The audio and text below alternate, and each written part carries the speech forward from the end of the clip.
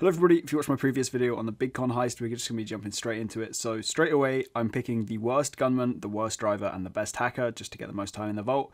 For the weapon, I'm picking the micro SMG, doesn't matter, it's complete preference, you can take the micro if you like. And for the car, I'm using the Sentinel Classic, as I think that's the best out of all the four. Also, one of them has like a bulletproof back window as well, so you lose a little bit less cash. Now for the extra preps, what I'd recommend doing for the extra prep is just the level 1 and 2 access cards, you don't need to do any of the others. Although as you can see, I've done the power drills and the security intel. Now I've only done the security intel as that's what you get permanently done if you do the casino missions for Agatha, and the power drills are just because we're going to get an extra bit of time in the vault because we have paintings, so we'll pick them up pretty quickly so we can get an extra little bit of cash from the little deposit boxes. So we're just going to start it. It doesn't matter where your arcade is, we're just going to be getting in the car and driving over to the casino. If you cram your car into this corner, the passengers will get warped out so they don't have to do an animation. It's kind of a speedrunning strat, but we're not really doing this for any speed reason unless you're doing the elite challenge. Even then, it's only going to save you a couple of seconds. But it doesn't matter because you're just going to enter the building anyway. As soon as you get into the building, I wouldn't recommend shooting the like EMP box thing just yet. I would communicate with the person you're playing with to take out those two guys, then shoot the EMP box thing with a stun gun, and then run in and shoot that camera just for later and just to make sure it doesn't see those two bodies that you just got then. Then there'll be two guys in the security room. You want to make your teammate aware of the other one and then take them both out at the same time as well. If you're interested in where the other body was, he was just the other side of this desk here, which you're going to run past. Now is a good time to grab the extra vault if you want to grab the extra vault, but you should wait for the security guy to start walking around in front of the elevator, then just run out and whack him one. Then you can get the extra vault when he's gone, and then you're good. I'm just going to run downstairs because of the elevator sometimes being a bit buggy, so we're going to take the stairs. But you want to go down the first bit and then wait for the guy to come up the top of the stairs and then whack him in the face, and then go down to the next bit and there'll be a camera to avoid. Now if you don't have a gun in your hands, the camera will take longer to detect you, so you can run back quicker, and you just want to make sure that it's looking the other way when you run past. My friend did run through because you do get like 4 seconds or 2 seconds or something in the camera vision. It's in between 2 and 4. I'd recommend just trying to avoid it if you can, and then when you get out the door, you're just going to run out and smack these two guys as well. Then my teammate is going to run down to the end of the corridor just to get the other guard to spawn with the thing. He's going to just slowly walk our way forward, so just stay back either side and run out and whack him when he gets close. He can go down the other side as well, that's why my teammate was just there. Then we're going to push up into the main room with the security guys, and there's only 3 guys in this room, and there's a 4th guy in the extra side room there. So just take those 2 guys out there, and as you can see, my teammate is just going to hug the wall and slowly creep up to this guy, and then whack him as well, and take him out stealthily, making sure he doesn't thing it. And also there are cameras to be aware of in this room, sweeping around and covering most of the area as well.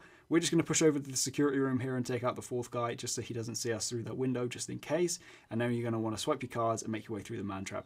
Now for tips for the Vault Laser, what I'd recommend doing is taking it all the way up and then letting it drop down and then going back. Because if you keep it at the top temperature, it's going to be risky of hitting the thing. So just let it drop and you'll be able to hold it down longer, go up through more discs faster. As you can see, my teammate finished well before me, but I'm just going to tell him it was the excuse of trying to get the gameplay for it. Anyway, once you cut through all your 6 discs, you'll be into the vault and able to steal your stuff. I'd recommend doing all the hacks first, so that as soon as all the hacks are done, you can just go and pick up everything you can. Now for the hacks, I would recommend going on Google and looking up a Diamond Casino fingerprint matchup thing, so it will show you all the fingerprints and all the possible matchups that you get with it, so you can just look at that and then flick between which ones you've done.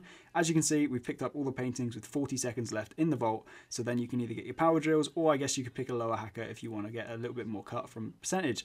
Now as soon as we leave the man trap, there'll be a bunch of enemies spawn, so just be careful they don't see you. I'm going to have my friend run around and whack this guy as well. You can do it too, just make sure to avoid the cameras when you're running around this room. As you can see, I had to tuck against the wall and wait a couple seconds, and then also be careful of this camera here in the door.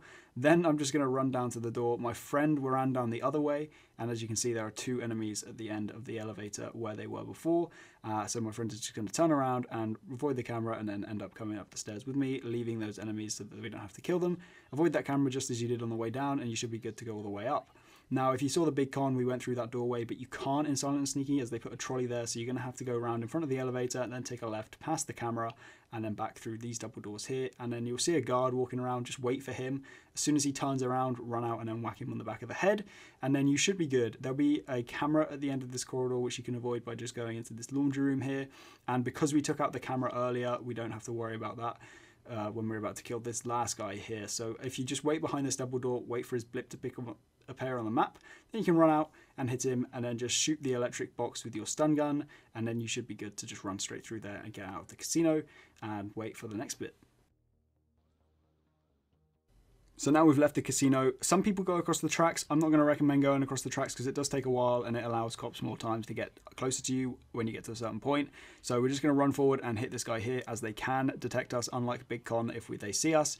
And then we're going to want to just run along this edge here and then shoot the guy that's inside of the biker compound sort of area. I actually end up getting detected by him, so just make sure you kill him without getting detected.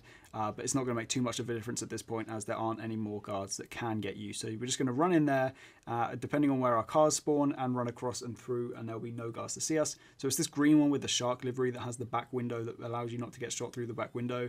And then we're just going to make our way over to the police station, park up against this wall so the driver warps out, and then we're going to climb over the car and make our way through this alleyway and jump up through these ledges here to go get the helicopter.